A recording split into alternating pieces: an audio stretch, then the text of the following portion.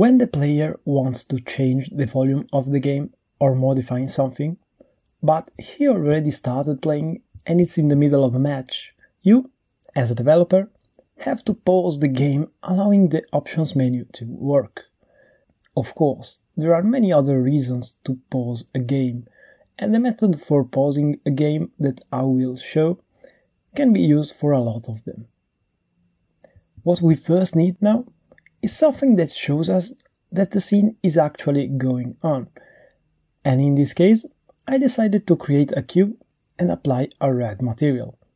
Then we will create, attach and open a script to modify the code. In this case, we have a script that is rotating the cube, allowing it to spin. When the spacebar is not pressed, we are going to leave the time at a normal speed. While we are pressing the spacebar, the time is going to stop.